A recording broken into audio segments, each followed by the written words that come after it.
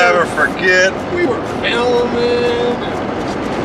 Yeah. Fell asleep underneath a great heap of punks and monks and their junk. Hugh Donnell is the finest American songwriter since the vintage years of Bob Dylan, or Townes Van Zandt. I think he's that good. This is what I do.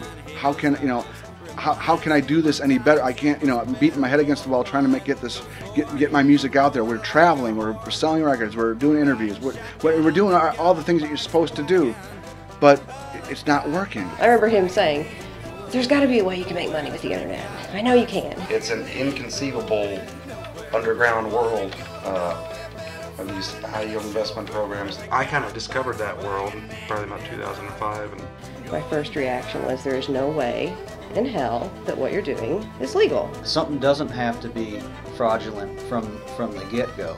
You were talking about the devil. The devil is an entity. And also talking about how lots of people have given you a lot of money. Not necessarily with the pointed tail and the hood. What's that all about? You can never guess what he's going to say next. It's never, ever predictable. I've been doing all these horrendous, terrible things. He's got this confidence that it's all going to work out. I just couldn't figure out how it was going to happen. It's a confidence game. I'm a confidence man. I'm out of money, everybody. People went crazy. Actually, a fellow blackmailing me. I had some death threats and different things that I was dealing with. His eyes would just be scanning the audience. How do I come up with these 6 figures that I need here next week? He was nowhere near making profits. He was promising. I was just wanting money to live and pay bills. Confidence man.